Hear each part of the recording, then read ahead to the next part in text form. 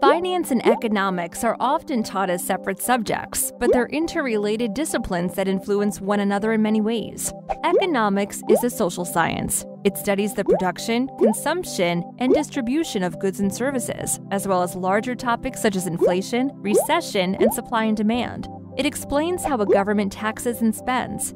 It teaches the impacts that policy and events can have on business conditions, and it gives investors a tool to use when analyzing companies and markets. Careers in economics include teaching and research. Banks and other corporations employ economists to forecast growth, inflation, interest rates, and so on. Some investors listen closely to what economists say about the markets, and others don't.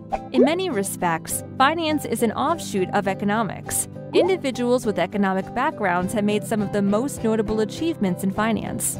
Finance entails the study of prices, interest rates, money flows, and the financial markets. Billions of dollars are at stake when it comes to pricing loans, investments, and insurance products. Finance provides the means to understand pricing and the valuation of future cash flows. It also helps investors and business managers evaluate proposals and allocate capital. Finance degrees are common among Wall Street analysts, bankers, and fund managers.